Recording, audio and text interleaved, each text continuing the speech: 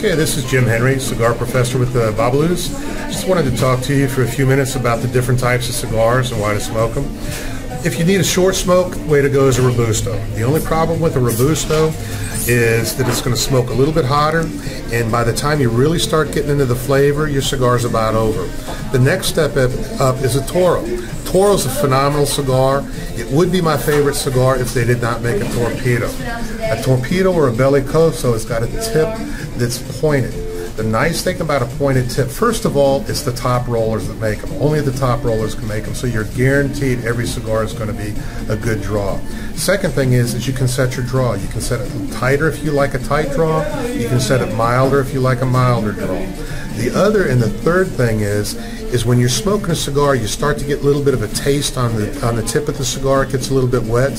Well, if you take a Toro or a Robusto and you cut those, what's doing is you're cutting into the cap, and sometimes it starts to unravel.